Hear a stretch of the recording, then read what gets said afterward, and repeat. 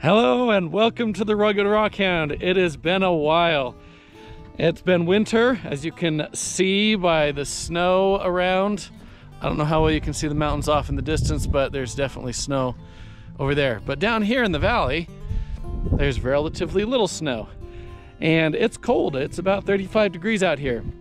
So I managed to find a small break in my schooling when I was able to come out, and the state actually warmed up enough for this to be possible. So I've taken advantage in coming out this one time. I probably won't be able to get out rock hounding again until April, but we'll see. Anyway, we're out here on a road called Agate Road. And if you head back that way along the road, it'll take you to the abandoned town of Cisco. And if you go that way about 40 miles, you'll be hitting Colorado.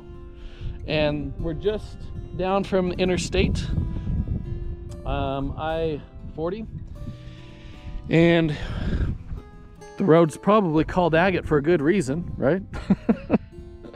So we're gonna check out this wash right here. This looks a lot like Yellow Cat, the area we did, the cliffs up there. So there's probably agate coming out of those. But more importantly, I'm hoping if we can get down below this unit, we might be able to get into the petrified wood layer and hopefully maybe find some petrified wood if we go down. Look at that though. Look at those bands. All right, this is looking like the stuff we saw at Yellow Cat. Look at that, it's got the red right in the middle. And we also found the stuff that kind of looks like wood, but I think it's the barite that's been replaced. Because see how the fibrous nature goes like that? Yeah. So that's not wood, that's the barite that's being replaced. I mean, my tires are good right now. You sure? You don't want that one right there? Oh, dude, that's a perfect tire. Isn't that the right size for your vehicle too? Yeah. And this, it's kind of an orange, brown, purple There it is. Jasper.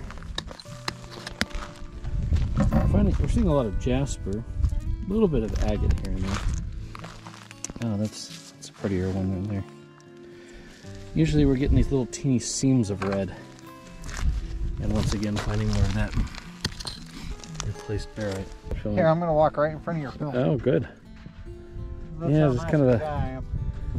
bubbly, a little bit of chalcedony there. Definitely get a lot of Jasper along this. Jasper tends to be kind of the brown, tan, sometimes red colors. Get them all over the place though. I think that it's time for them to call this a Jasper Road.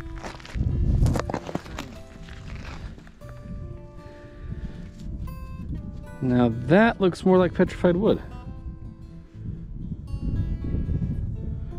That might be petrified wood. Hey Tim, I think I found our first piece of petrified wood. Because it's got the squiggly and it looks so different from the other stuff. Yeah, that's petrified wood. Yep, found our first piece. Found a big piece of the barite replaced stuff. Yeah, it's definitely not barite because it's not heavy enough, so it's been replaced. You can see the ends of some of the crystals there. Not well formed, but it's a pretty big piece. It's pretty cool. That's pretty nice looking right there. It's all fractured though. The color of it kind of reminds me of sunstone. Decent color though. Oh yeah. I just wish it wasn't all fractured. Yeah. Sometimes wishes come true, sometimes they don't. This one has a little bit of color. It's got some red in it. Well, quite a bit.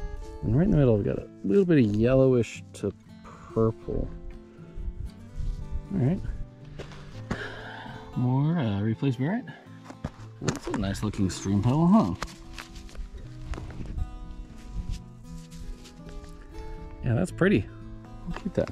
I think this is actually petrified wood. Oh, did Tim find his first piece? Let's take a look. Because it's got all the stuff going through it. Huh. I really think that's It petrified makes you wood. wonder. Well, there's no other stuff that's on it like it. It does look like it. it could just be layered agate in that shape. That's a possibility. Yep, I'd say that's a potential. That's some potential wood right there. Here's some more replaced barite, but it's much better color. I got some red in it. Getting better. So we're following the stream, and we're up on top now. So Arches National Park is way in the background. There's the Monte La Salle Mountains, and I was trying to get into that river gorge where it drops in. I didn't realize how far we were. So we're gonna get back on the road, follow the road down, and then try to drop down in from there. So we went ahead and came further down the road. So we were way back over there, just kind of exploring. And now we're up here where we're above the big wash that we want to get down into to look for wood. And now we're seeing a lot more agate. Take a look. Getting some nice reds in here. Looking much better. Much better. Now it's everywhere. This looks like that one area when we went in the agate and it was just, the agate was everywhere. Yeah, it's seriously like that other place we went to where it was just agate everywhere. Oh yeah. It's got similar color to it with the black, and then inside you got red, and then the black colors. That's what I like to say. But dang, it's just everywhere. These are big chunks of it. Ugly color, but Yeah. big chunks. But some of it looks like gypsum. Big pieces. Now, if you can find one that's just exceptionally beautiful. This one's better. This one's getting there. Do like it. Getting some better color now. And patterns. Look at that one. That one's pretty. Red and yellow with the red banding through it. Oh, It's really nice. hey, come over here. You really want some? Oh, more of that. There it is, just like when we found over in Agate. Look at that. Oh, I like that. It's a nice one. That might be nice. It's got some red showing through a little bit. Places. So we entered the wash now. So we're parked up on the hill there. And we just walked down here. So there's agate all over the top. And there's another layer of agate down lower. And now we're into the Navajo sandstone. So the petrified forest member is below it. And I don't think it's gonna cut down deep enough here to get to the wood. It's got decent color. Oh, look at that fat behemoth of a rock. I spy agate. I spy? Do you see any agate? No, I spy this though. Ooh, got some quartz crystals growing on it. That's nice. That's beautiful.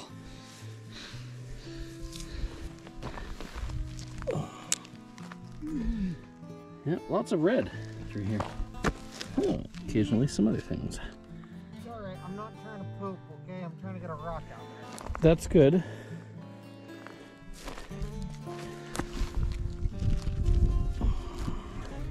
See, that's nice. The red coming through. Yeah, that was a waste of time. Nice. Okay, so we came down off of where we were looking for agate way up that way. And now we're down by the historic Cisco pumping I can't talk today. Pumping station along the Colorado River. So now we're down at the Colorado River, and we're just gonna kind of hike around and look at stuff and just have a good time. Welcome to the Colorado River in January near Cisco. Moving pretty quick. Not bad. All right, we are back from the trip.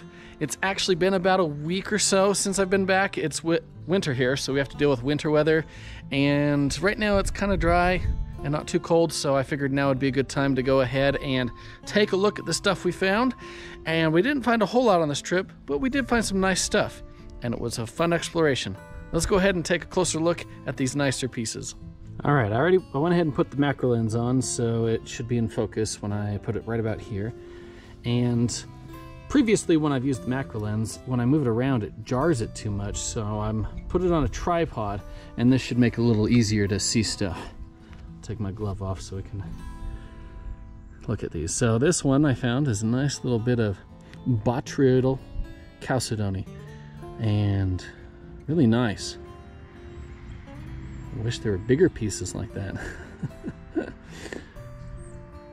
Nice.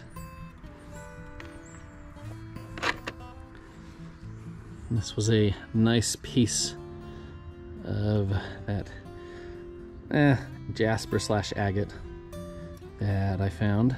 A lot of the pieces were not this quality, and so we didn't keep a whole lot of them, but this one was actually quite nice. This is a piece of what I think is a piece of petrified wood. Some petrified wood is kind of hard to tell, but it does look like it has some of the texture. But it's just an okay piece of wood. This one Tim found, and this one also might be a piece of petrified wood.